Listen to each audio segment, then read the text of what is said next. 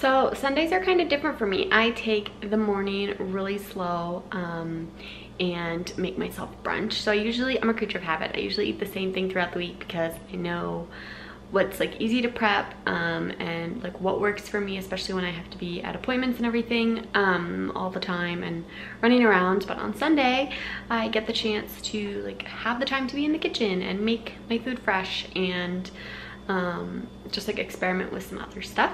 So we're gonna do a Sunday what I eat in a day, and just my little disclaimer of like, this is what I eat in one day. I'm not saying that I'm definitely not saying, but this definitely shouldn't necessarily be what you eat. Just kind of give you some meal ideas maybe. And yeah, because we're all totally different people, right? And different physiology and human bodies. So let's go make Sunday brunch. So I'm making sweet potato toast this morning, one of my favorite things. I roasted some sweet potato slices last night and they're in the oven just reheating. But I'm also gonna make some veggies and like pork patties to go on top of them. So I just have some like plain ground pork and I'm gonna add thyme. I like to add a lot of herbs to flavor my stuff. Some sage. I don't think these are even focusing, but I'm saying them, so that's all that matters, right? Sage. I've got some basil. Not gonna focus. All right, cool. Lots of herbs, and then of course my favorite, lots of salt. Red mint sea salt, pink Himalayan salt is my favorite. So then I just mix all of that together. Spare you the details. And I make little sausage patties and I pan fry them. So I have a pan over there. You probably can't, I don't know, you can sort of see it. It's just heating up, but all I'm gonna do is make these into little patties. So little homemade herb sausage patties. So while those are cooking, I'm heating up some coconut oil in this pan over here, and I'm going to saute some veggies, just a bunch of leftover veggies from the week. So I've got a little bit of leftover turnip, some zucchini, and yellow squash. So I'm just gonna chop that up.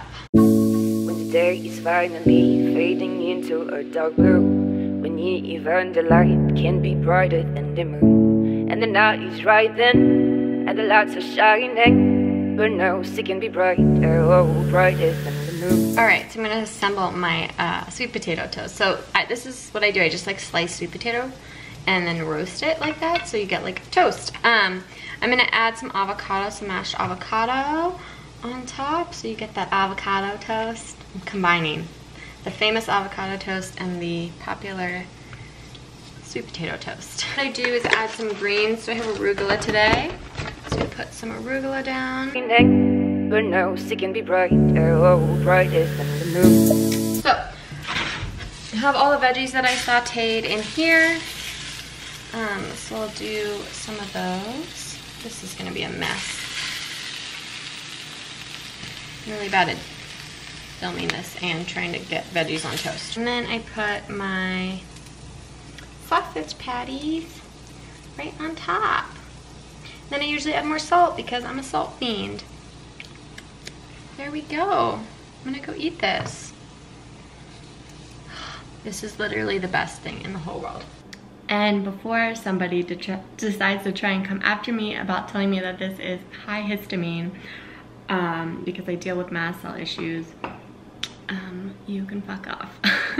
I, 1, take things to help with my mast cells and cromolyn. 2, have figured out what bothers me and doesn't bother me. This meal has never given me any issues. I don't eat a whole avocado at once as much as I want to. I know that would set me off, but I figured out what works for me, and I've spent a lot of time doing that, so I don't need your opinion about my food choices. So one of the reasons I hate filming what I eat in a day videos is because I'm a really peckish person. So like I'll eat a meal and then I'll go and have like a couple bites of the leftovers, and then I'll be like, oh, I want something sweet, so I'll have like a bite of an apple because I just want the sweetness on my tongue, and then I'll be like, oh, that was kind of sweet, so I want like 2 chips, you know. And I just don't record all of that, and it's like hard to, so keep that in mind. I'm gonna try and catch what I can on camera, but like I'm gonna give you the main gist of like the meals I eat in a day. But I do like kind of randomly snack. But last night I made these, like, I just finished breakfast, and I'm going to have a peckish bite of something. But I made these, like, cookie dough bites. They're made with tiger nut flour and coconut oil and maple syrup. And a couple of them have, like, little chocolate chunks in them. But I just want to bite. Like, that will satisfy me now. I was like having something a little sweet on my tongue. Because I'm very much a person who likes to have, like, salty and sweet all the time. Like, there has to be a balance of that in my life. So there's a little weird habit for you about me. So I've just been doing some meal prep today. So I roasted a bunch of veggies. This is parsnip and rutabaga to put in salads this week for lunches. So like I just randomly snack on this because it's been baking, but I've had a few bites to test it out. I made some cookies because I'm gonna make ice cream sandwiches this week. Because if you know me at all, I cannot live without dessert. And then I just had some leftover fruit. So I made like this little mini fruit crisp for dessert tonight. So I'll be eating that later. It has like apples and strawberries, and then the top is tiger nut flour, cassava flour, coconut oil, maple syrup type of thing to make like a little crumble. So yeah, that's my day. It's just like baking, cooking, meal prep, and taste testing. Since I am traveling later this week, I'm trying to use up everything that's in my fridge. So I'm gonna make a green juice with some veggies that need to get juiced before I go, otherwise they'll get thrown out. I have some romaine, some kale, celery, and then a little bit of leftover cucumber that was in there. So I'm gonna juice this up as a little afternoon pick-me-up. Is the only things that matters when you only see the light, and the night is right then, and the lights are shining. But nothing can be brighter, oh, brighter than the moon. The sky is far away, doesn't mean you can't shake. Behind the curtain, the moon is still ready to appear, and the night is rising, and the lights are shining. Very green. I'm super used to not putting fruit in my juices. I've just done like straight green veggie juices for years. I actually like it. I find if I put enough cucumber and celery in it, it's like relatively, I don't know, it's sweet enough for me. Alright, so I'm gonna make dinner. Sorry, my washing machine's on, so that's what you hear in the background. I'm gonna chop up some potatoes and steam them so I can make mashed potatoes. Personally, I don't do well with russet potatoes, but I do fine or okay with like golden potatoes and like those little mini creamer potatoes, that type of thing. So that's usually what I buy. Potatoes are considered a nightshade vegetable, but I have been able to reintroduce them as long as I'm not eating them every day, which is awesome because they're delicious. But now it can be bright, oh, brighter than the moon, brighter than the moon. One of the other things I'm making tonight is some bok choy. I love baby bok choy. I like it better than regular, but this is my favorite way to cook it. Is I wash it and then I cut it in half, and I lay it on a baking sheet, like so, and I drizzle a little bit of olive oil over it. This is almost done. I need a new thing of olive oil. Okay, there we go. So drizzle some olive oil, and then I've drizzled some coconut aminos. It's my favorite alternative to, is that gonna focus? To soy sauce, because it's gluten-free, and I also get a headache when I eat soy. So soy sauce, or coconut aminos, and then I do some salt. And if you want like ginger, there's also like sprinkling some ginger on here is also really good. And then I'll roast this at 350 for probably only like 10 minutes. And then I broil it at the end for a couple minutes to get it a little crispy. And it's really good that way, so I'll show you when that's done. And the last thing I'm doing for dinner is I'm gonna have some salmon. So I'm also just gonna bake this. Honestly, honestly like my salmon just super plain, so I usually just drizzle a little bit of olive oil or coconut oil on top. I feel like that just like makes the salmon taste even better and like keeps it moist when it's baking. I don't know, it's just really good that way. And then I just put some salt on because I salted the crap out of everything.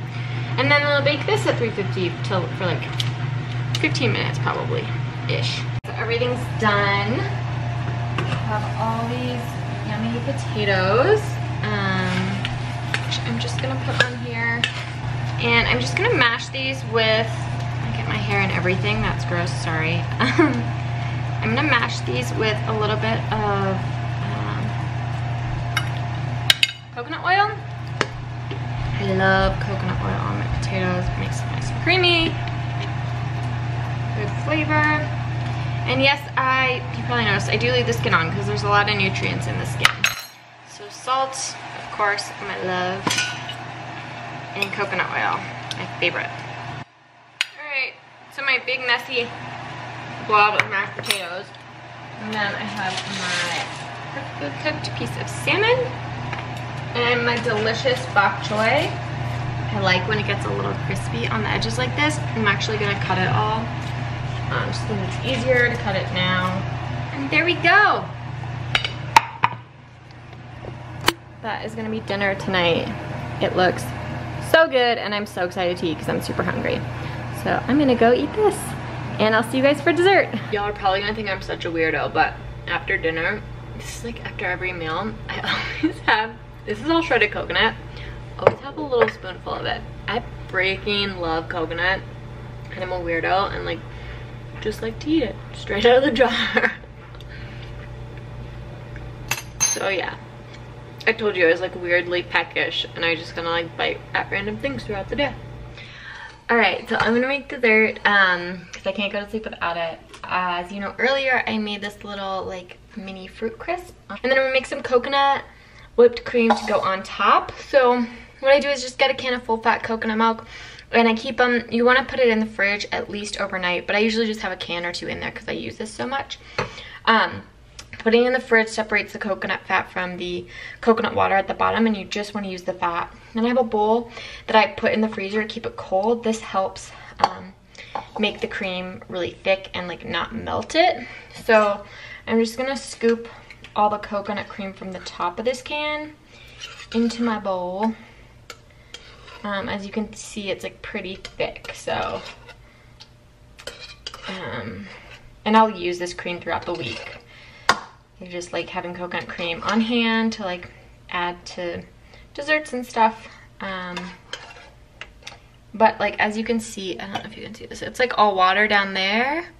So all that fat, the coconut, that like thick coconut cream, the fatty part, came to the top and I put it in here, and that's how you're able to get a thick like whipped cream essentially. Okay, and then I usually add a little bit of vanilla extract, but I'm out of it, so I'm adding a tiny bit of maple syrup just for flavor. And then you just whip it on high for a couple minutes and it'll get all thick and creamy.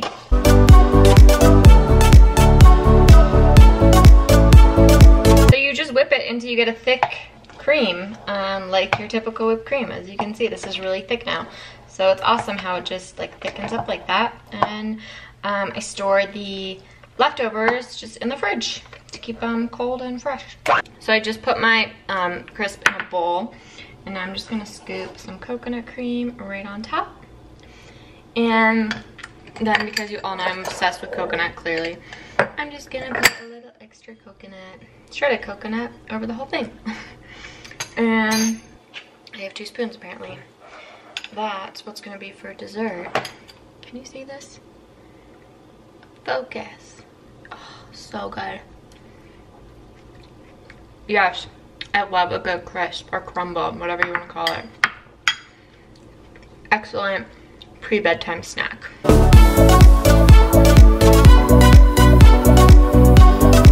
That's my what I ate in a day video. Remember, this is just one random day out of my week, but if you enjoyed it, don't forget to like the video and then subscribe so you can be part of the YouTube family.